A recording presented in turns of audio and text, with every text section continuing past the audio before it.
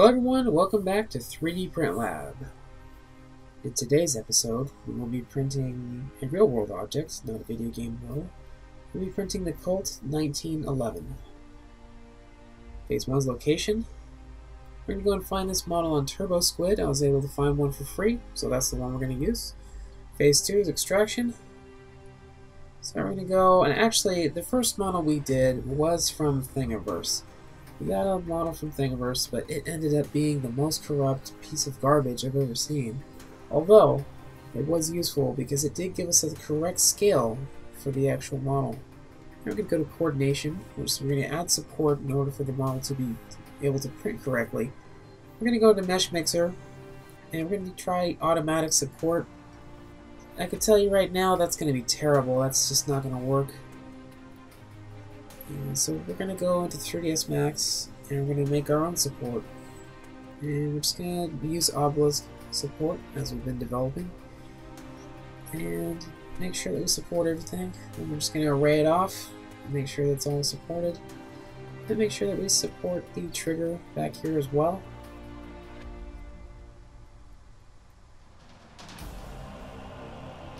Making sure that each post does indeed touch. There's a very fine line between touching enough and not touching it, and touching too much.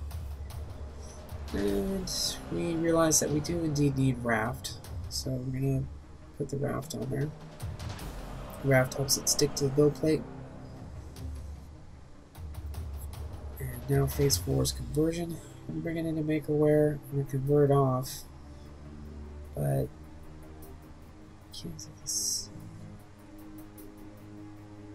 you can see as it goes up here, there's all these holes in the side where the grip is, and that's just terrible. It's never going to print. It's going to be a huge problem.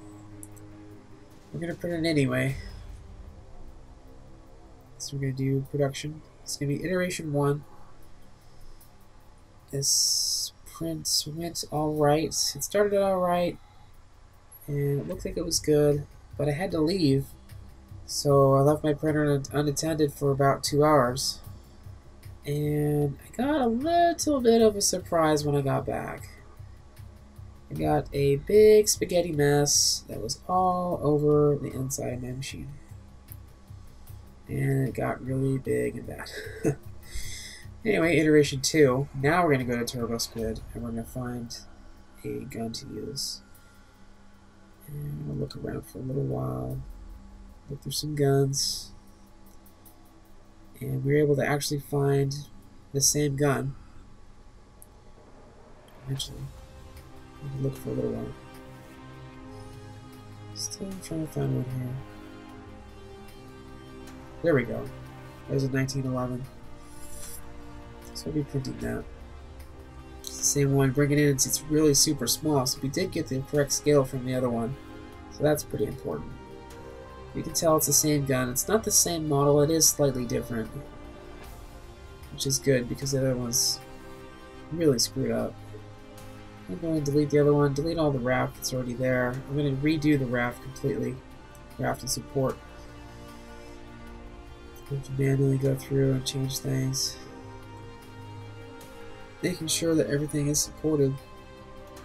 And this time around, we had an issue last time where the support was a little too close to the model, so this time we're going to go make the raft just barely not touch. And in that way, when it goes to print, it will just have something to kind of sit on, and when you derig it, it'll just not even snap off, it'll just fall off. We'll see how well that goes.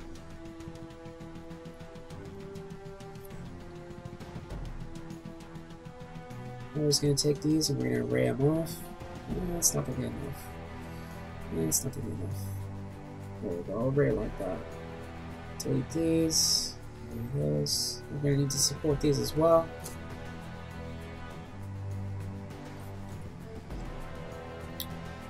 Make sure that these are supported. Trigger is supported.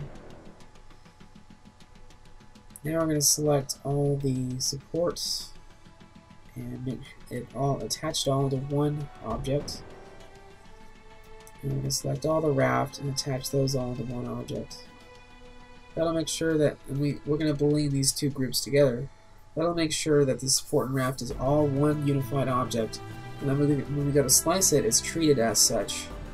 That way it'll print better, and there won't be holes in the raft. You can get some weird outcomes if you don't boolean them together. We're going to bring it back into Mapleware and make sure that we slice at 0.3, 200 degrees Celsius. We're good for the teal. Works best. We're getting the strings. Here it is sliced. You can go through the layers here. And you can see it's going to print off quite nicely. There's no holes in it like the other model. It's super terrible.